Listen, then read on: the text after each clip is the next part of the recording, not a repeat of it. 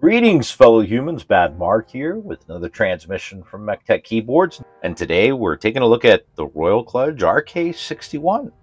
Yes, but this one is a little different. This one has QMK, so it looks like they're moving in the right direction. So today, while I'm going to go into the source and via as well, we're going to go ahead and mod it as well.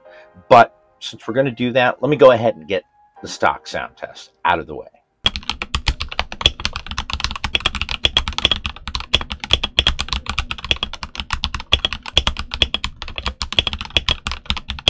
All right, that was just a small clip. I'll provide a full clip at the end of the video. But for myself anyway, the RK61 was the first 60% kit that I bought. I too was like a lot of people, like, wait a minute, how do I make it work with such a small keyboard? Where are the other keys? How am I going to get around? There's no arrows. And it really helped me dive deeper into the hobby, but also figure out that yes, if I need, I can use a 60%, especially when you have firmware such as QMK and an interface such as VIA, because that way I'm able to program the keyboard and maybe use arrows with different keys, maybe do, some extra programming. And not that RK software, it was okay.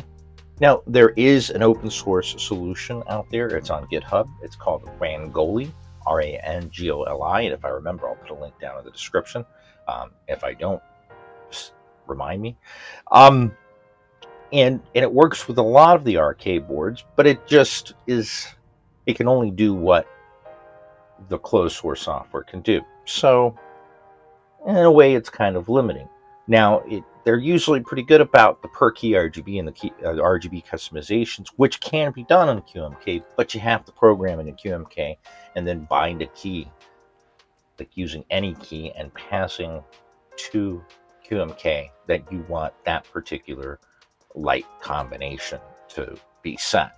So it's basically calling a method inside of QMK because you're building the firmware from source. Yes, it's a little bit more complicated for most, and yes, I'm a programmer, so for me it was just kind of like, oh, wait a minute, I just got to build a method, define a couple of things, import a few libraries, and then I've got a firmware of my own, or most of the firmware is already set up. I read through the files, I get a basic understanding of what's going on, and I read through the documentation. I can add, built-in functionality. I can control the light colors. I can change the way that it behaves down to basically anything that it is capable of doing because of the MCU. So, sorry to go off on that rant. Basically, the RK61, I could comfortably say that probably a good portion of people that are in this hobby and have been in it for a little while have at one point or another had an RK61. So today we're going to open it up. We're going to take a look at the MCU, and we're going to go ahead and mod it and see what this RK61 QMK Edition really offers. Because, I mean, it's always had a place in my heart because, like I said, it was my first 60% and helped me get over the wall of thinking that there was no way to use a keyboard that was smaller because it was missing keys, and started thinking of a more three-dimensional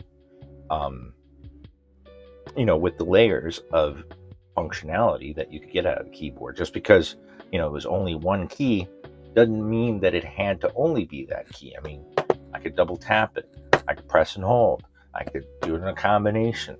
So there's different things that you can do to find the best way to use your keyboard. So without further ado, let's go ahead and get into it. I picked this up on Amazon and I saw it. And it was actually a comment that was made, I think on one of my review videos when I posted on Budget Keebs. One of the members said, well, Royal Kludge now has 2 QMK keyboards. And I was like, what? And he said one was the RK61, and I found it. The other one is a RK61, which I had seen before, and I do know that it was released previously with closed source software. It's not QMK out of the box, but it does have QMK. Basically, there's a reset button underneath the space bars, and I will be doing a just standard review of this one and seeing how it is, because I have actually seen this keyboard, and it does sound like it's pretty good out of the box. And also, not for nothing, I think that this RK actually sounds a little bit better out of the box because they've actually added dampening. So let's go ahead and open it up and see what we've got. We've got the RK user manual. We've got an extra set of red switches, which is what we have loaded on there. I can't say how much I appreciate this. I saw a thread on Reddit the other day of a user that broke a pin on the switch, and he didn't have any extra switches, and he was trying to come up with a way to fix it. I mean, best just to go ahead and buy either a new set of switches, just a single switch, or a 10-pack, and have some spare switches. So I really appreciate when companies are thoughtful and they include an extra set of switches. We have your standard rubberized USB-C to USB-C cable with an A adapter connected with the tail. Also really appreciated because a lot of laptops nowadays only have the USB-C port. And we have your standard wire and keycap puller. And here we are with the RK61 QMK Edition. The majority of viewers, I'm going to assume, are probably familiar with this keyboard, but just in case, we're going to go over the basics. This one we have red switches. Usually you can get them in the red linears, which are light 35-gram linears. They're RK brand. I do believe they are manufactured by Otemu, but I'm not 100% positive on that. They usually do not come pre-lubed, but you can also get them in brown, which are tactile, or blues, which are clickies. Now, first one that I purchased did not have any dampening. I've modded it since then. It's actually one of my son's keyboards now. But we have shine-through keycaps. I do believe that they're ABS, but I'm not 100% positive. I'm pretty sure they're ABS keycaps. But they have nice clean legends. They've got the extra added die sub, I would guess, because they're not double shot. So they have the extra die sub legends, so you can see where the default functions are for the lights and for some of the keys that are not already here, like pause, like insert, like delete. And here are your arrows.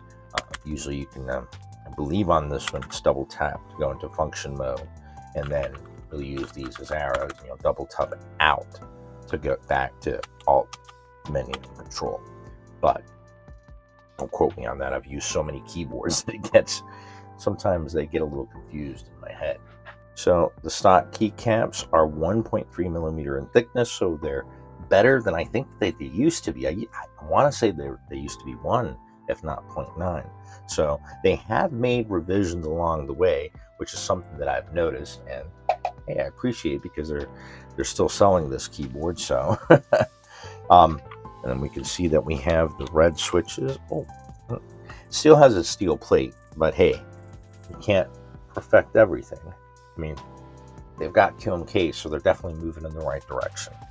So it is a little bit pingy. It's not as pingy as I remember Reds being, but even with the minimal amount of ping, because we got a steel plate, it's going to reverberate. So we have 3 and 5 pin hot swap compatibility with a north-facing RGB LED, but we're going to be switching these out. For right now, I'll just leave it back in. Let's take a look at the stabilizers. Now, we do appear to have the newer, I believe they're palm stabilizers, and wow, these are the best attached stabilizers that I've ever seen on an arcade board. I gotta say, these are definitely on there.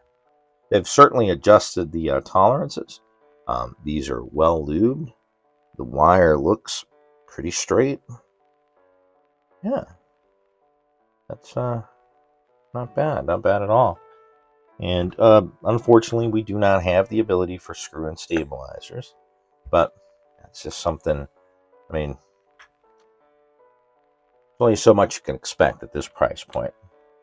But I gotta say, I do like the improved stabilizers. It didn't sound bad at all. Now let's look under the space bar, because this is where we find our handy dandy reset button. That's how we're going to put it into DFU mode and load up QMK, which we'll get to in a little bit, because it doesn't, from what I understand, it doesn't come out of the box with QMK. But that's just one of the many things we're going to do today. Like I said, I remember my first RK did not have, I want to say it didn't have any dampening at all, but it could have had a really light foam down below. But we've got an open cell foam down below the PCB, as well as a nice thick layer between the plate and the PCB. And that's probably one of the reasons that it doesn't sound half bad, and it's not reverberating as bad as it would, because that material acts to dampen it and help prevent it from vibrating and creating that ping resonance. All right, so first things first, let's go ahead and strip it bare. I want to get to the inside. I want to see what the MCU is.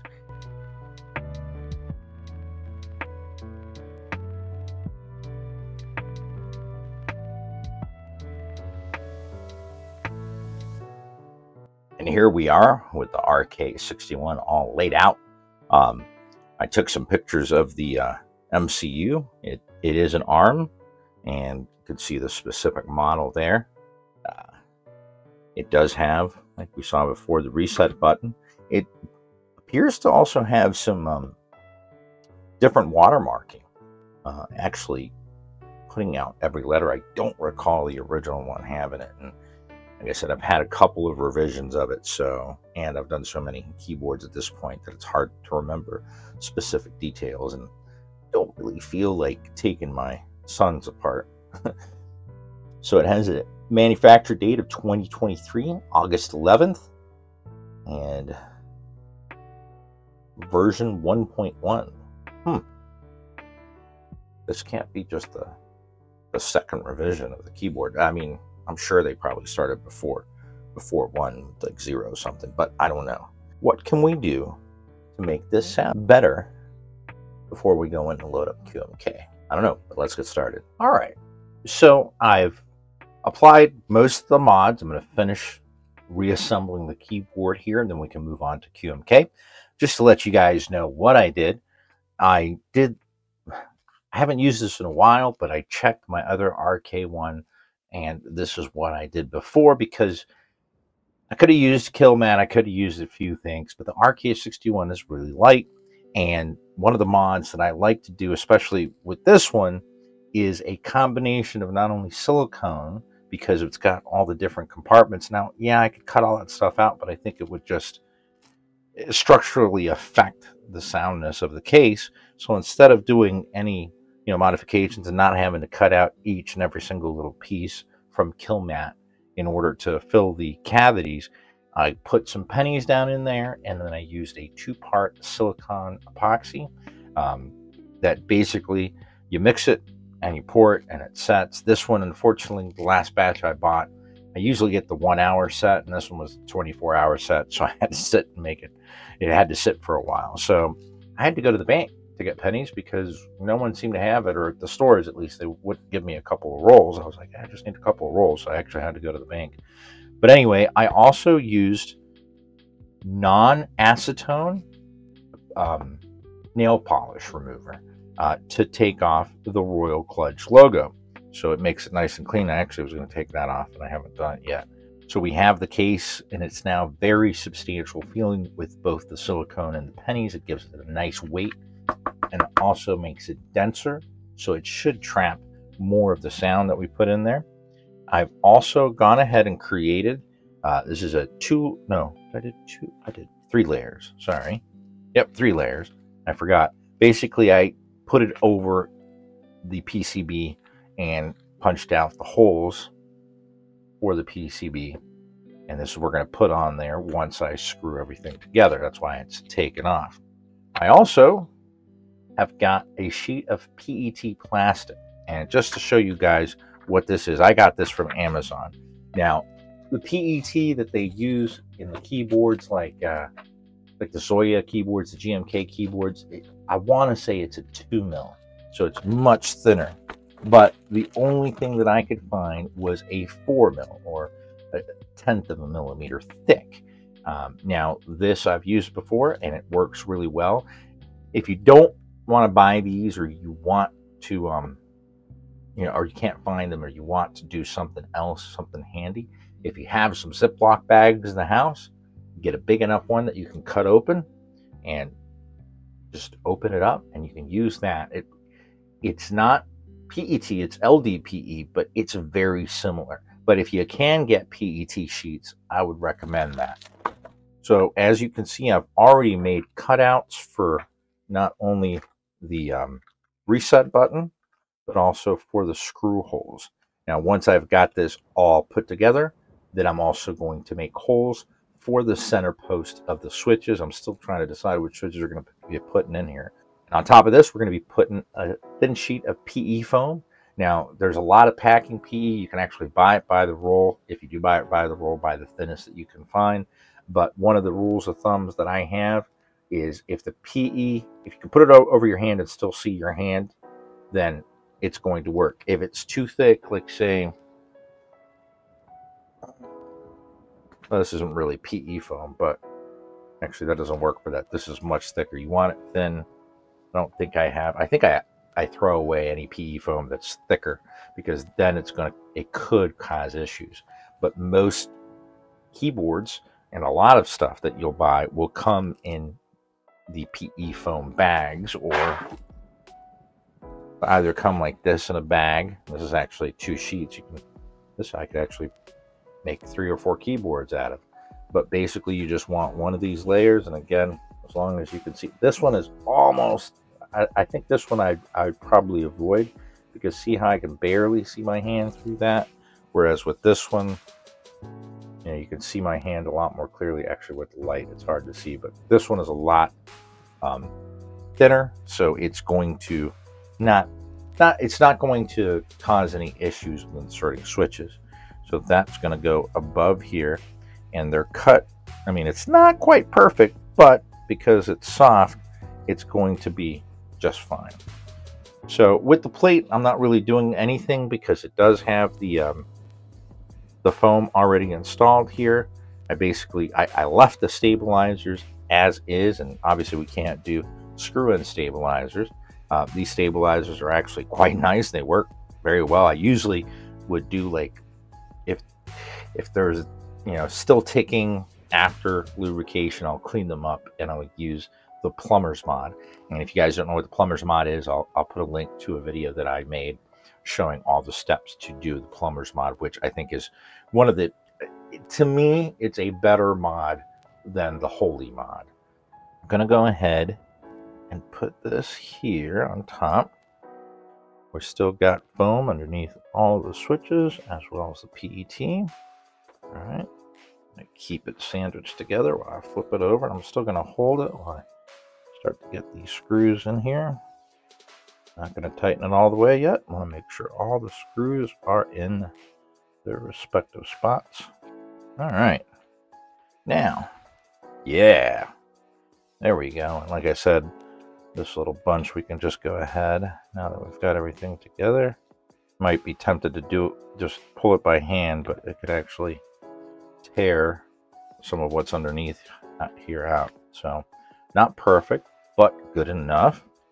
And now that we have it out, we're going to go ahead and, yeah, I don't think this one's going to work. Yeah, it's too soft. We need something with a sharp edge here. So nice sharp pair of tweezers, or you could actually probably just use one blade of the scissors, but be careful not to cut yourself. Now we want to go through, and on the center post, we want to go ahead and punch out each of the holes. Why are we doing this? The switches have pins, and they will push through the rest of the holes just fine. But the center post on a switch is dull. So this isn't going to make that hole too much easier. In certain situations, the switches, the side legs, plastic legs, will punch through, but in some they won't, because this is a little bit thicker of the PET. So I'm going to go ahead and punch out for the side pins as well. So that's 3 punctures for each of the key slots. We don't obviously need to do these because now that we've got the rest of the legs pinned out, obviously support the back. The pins of the switch will cut right through the PCB, as we can see, are in their respective slots on the hot swap socket.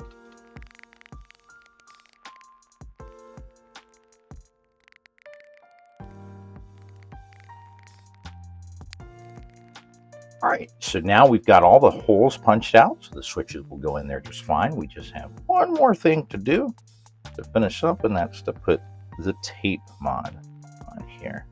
And this also acts as a low-pass filter, which should capture all of the higher tones and leave all of the deep tones that make a keyboard sound more enjoyable. To my ear, anyway. Everyone has different opinions of what their favorite is. Some prefer clack, some prefer thock. I just like it if it sounds good and it's pleasing. And there's even some clickies I like. But, alright, so now that we've got that in there, I'm going to go ahead and slide it in.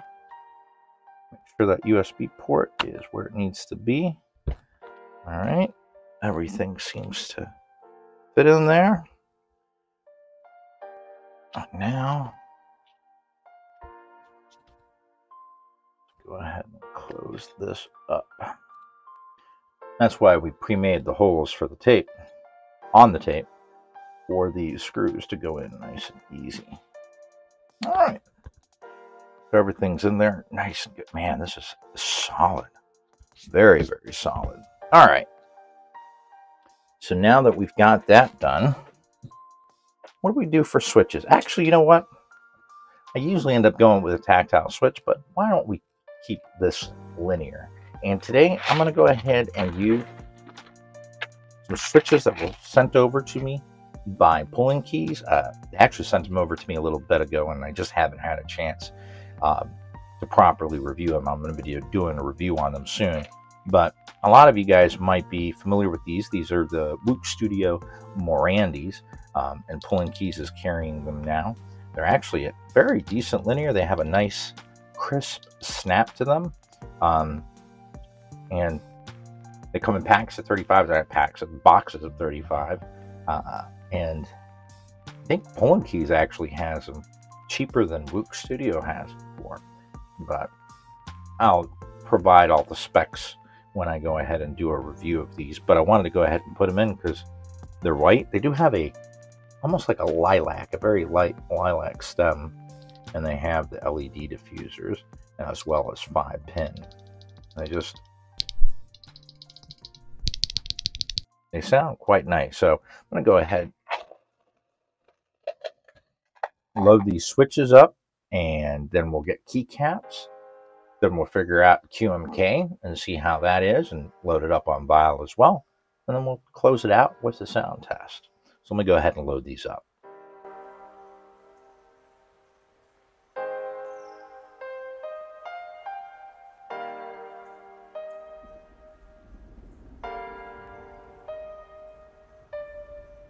All right, we've got these all loaded up in here. If you noticed, I did have to pull a couple out and kind of repunch the holes out, and there was one that I did feel it bend when it went down, so I basically straightened it out, and I used another switch to make the holes in it, and then I put that one back in, as the pin was still a little off, but it went in and it was fine. Now, if this is your first time doing it, I'd suggest doing it when it's disassembled. I'm just hard-headed and I've done it so many times. But when you're pushing it in and you support the back of the PCB so that the hot swap socket doesn't come out, but it's basically one swift motion, and you're going to apply pressure, but if you feel like you have to put too much, then you want to back off and make sure that the holes have been punched through all the way. You don't want to take a chance on popping off a hot swap socket. All right, now we got them loaded up. I want to see how these look with the lights turned on, as we have the diffusers in here. Ooh, nice and pretty.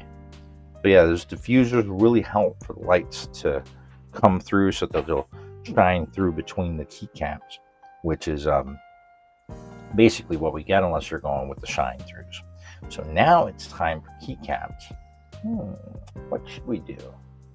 So between these being on sale, DKC Club discount, and a drop credit that I had, I was able to get both the alphas and the mods of the MT3 BIP 2048 set, which is a set that I've been wanting to get for a while, but it's always been, I want to say it was either 140 or more if I got both the... What? What? What do you want? I don't know what you want. I don't speak catese. So my cat needs something from me. What do you want? You need your medicine? Okay. I'll be back. So being a big fan of the MT3 keycap profile and the fact that I was able to get these for basically a little over $5 plus shipping, when they've normally been 120, 130, because each, the alpha and the modifiers were sold separately. I was able to get them, and I think they're going to sound pretty good on this setup. So let's go ahead and unpackage these. Well, because I didn't get the regular modifiers, I only got the accent modifiers. The regular modifiers are the one that includes the backspace key. So because I don't have the regular modifiers, I don't have a backspace key. So I'm going to use for right now the enter key for the numpad. And I guess I'm going to have to order the regular modifiers.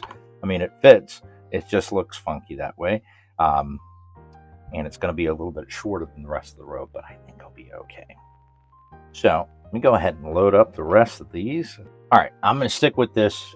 It's going to be kind of a jumble here, but besides this not being of the right row, I've got the Olivetti because I've got that one loaded up on the Disassembling bottom row. So the regular 6 1/4 space bar is available. So I'm going to go ahead and load this one up, and it is gray, but it doesn't quite match.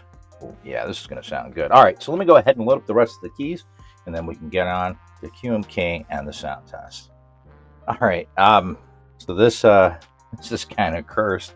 That's why I hate split kits. You should be able to buy a base that has enough, and I'm fine if it's just a 60%, and then you got to get more. But to not have, for me to buy the alphas and a modifier set and not have the modifiers or some of the modifiers, it's just simply silly. And now I'm going to have to spend another, I thought I got a good deal, but I'm going to have to purchase the regular modifier set, which appears to be, yeah, it's $39.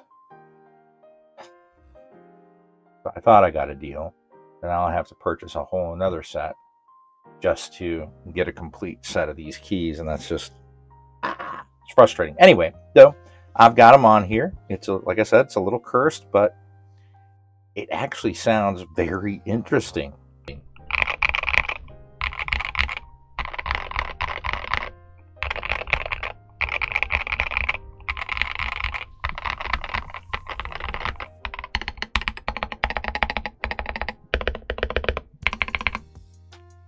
It kind of sounds like a typewriter to me.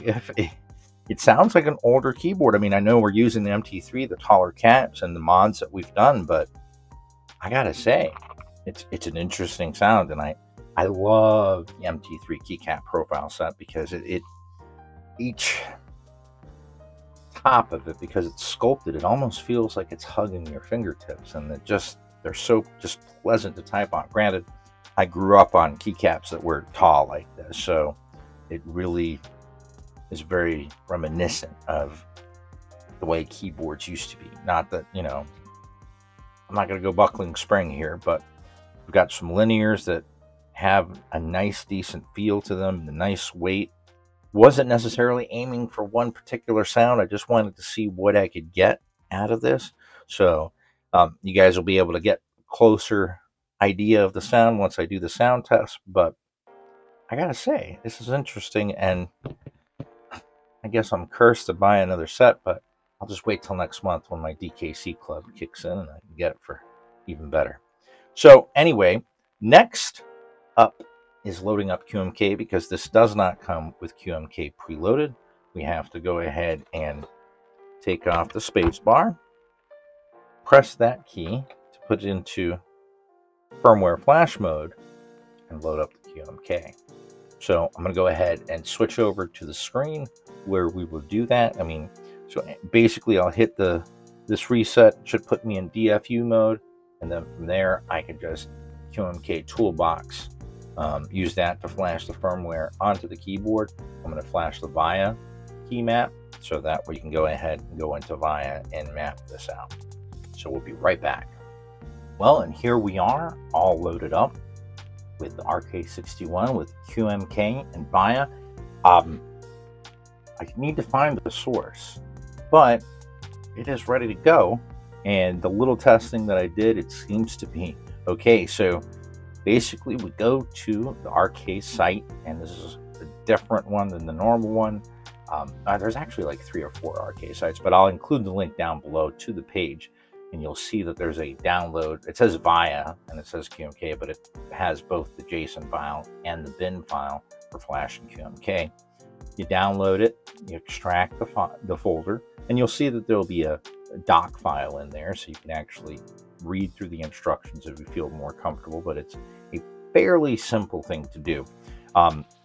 Open up QMK toolbox. It's most likely going to ask you to install the drivers. Go ahead and install the drivers, let those all run through, and once they've all been installed, go back to QMK. Now I go ahead and select auto flash. That means that as soon as it is in DFU mode, it will flash the file. So I select that, I select the file, I browse over to it. This is a .bin file, put that in, and then it auto flashes QMK up. It doesn't take long at all. And then once it's loaded up, it will flash, it'll turn back on. Yeah, when you press the button underneath the space bar, all the lights will go off because it's in DFU mode at that point. So once we've got that going, we can go to use via.app, and we can go ahead and load up the JSON file that's also in that extracted folder, and then open it up, pair with the keyboard, and here we are. Now, I don't know what MCU this is running. I mean, I don't know how much RAM this MCU has, but this has 16 layers, and it's a little funky the way it's set up at first, because if you'll notice, the modifier is actually mapped to layer 9, and that's where everything is. And the standard keys, the question mark, and basically the modifiers next to the space bar are acting just like the keys, the subs, or it should be the lower function layer, as the default. So the arrows are default. So if you want to change that, then you need to change that. But if you don't, then you just need to use function when you want to, access one of these. And of course, we do have function over here, or over in the corner, so you can move that to another place, and you got plenty of layers. I don't think I've ever seen a keyboard with more than 8 layers. This one has 16 layers. So you could program this for practically anything if you wanted to switch between layers and lock them instead of just the momentary layer. So it's very interesting. Now I have an RK61. This is third or fourth one that I have. I have a number of off-brand, but they're RK61s from other companies, one of them being the I Love Bee. It's the exact same thing. So I have quite a few of them. I really don't know how many, but this one has just become my favorite, even though it's currently got that cursed layout.